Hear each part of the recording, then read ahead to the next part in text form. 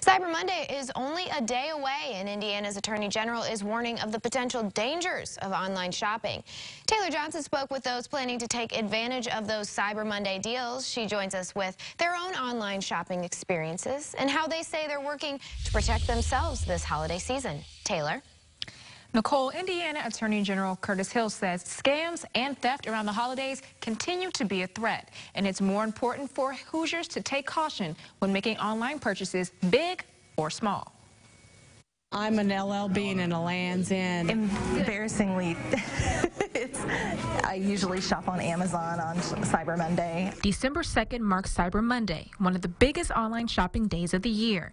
And when it comes to Cyber Monday, there are many things that make it easy for shoppers. Online shopping for me is very convenient because it's delivered to my front door and I don't have to carry it to the car or stumble to get it in. While getting packages sent directly to your doorstep is seen as convenient, Indiana Attorney General Curtis Hill says securing your deliveries from porch pirates or those stealing packages from porches is important.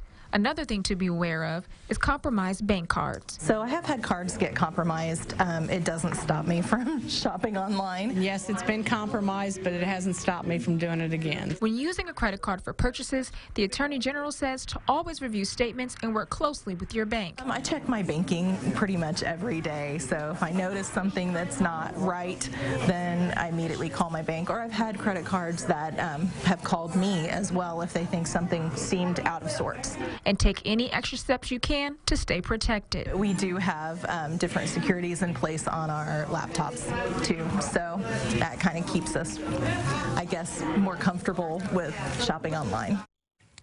Attorney General Hill adds that online purchases should not be made while using a public Wi-Fi connection. And if you see a deal that feels too good to be true, it most likely is. Nicole? Thank you for that report, Taylor. If you believe you've been subjected to a scam, you can file a complaint with the Indiana Attorney General's Consumer Protection Division.